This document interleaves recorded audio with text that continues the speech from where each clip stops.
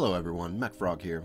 Today we're going to take another look at my somewhat successful series of hextech bases.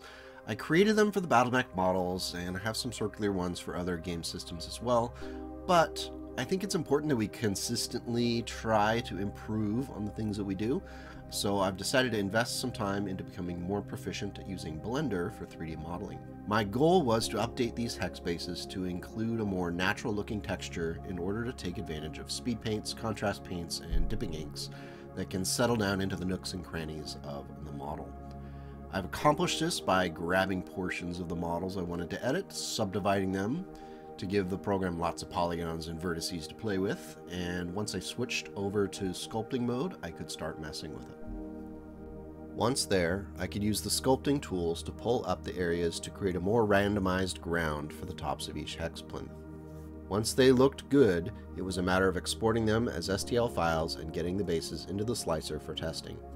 Someone in a previous video's comments asked about orientation of the bases for printing, so I made sure to include that in the video here.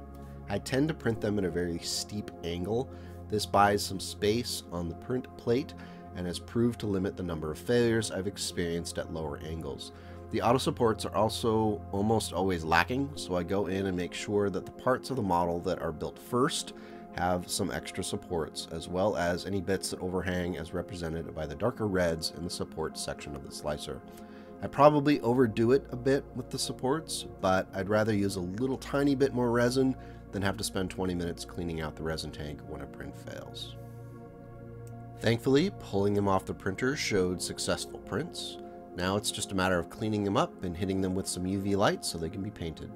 At first glance, the textured areas look good, but we won't really know for sure until we test out some paints. As usual, the resin will need to be primed.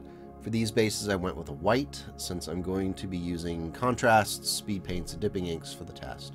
I've also used other primers for more standard base coat and wash process, and that works great too. Once the base coat's dry, we can start to test out the paints. I'm curious to see how they'll do with these uneven tops of the hexes. Let's find out.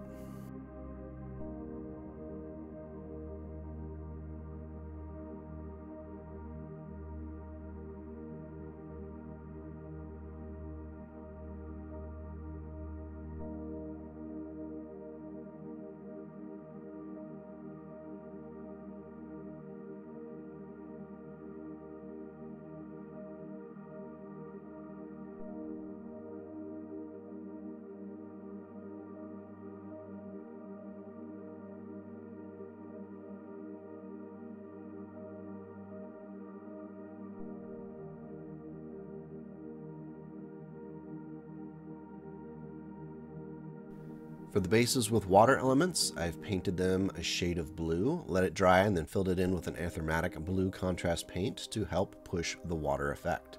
On top of that, clear UV resin completes it and adds a little bit of razzle-dazzle to the bases.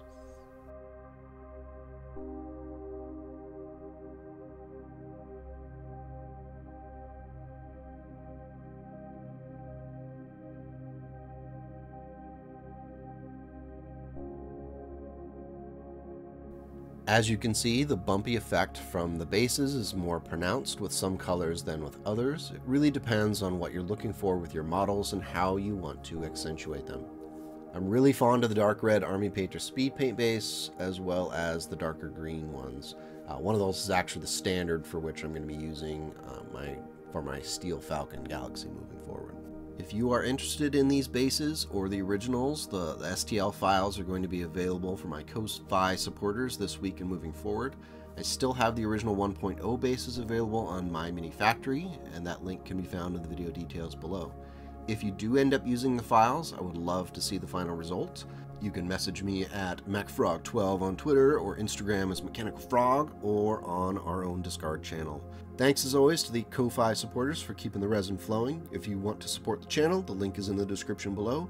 Likes and subscribes help me fight my always present seed of doubt, so thanks if you throw one my way.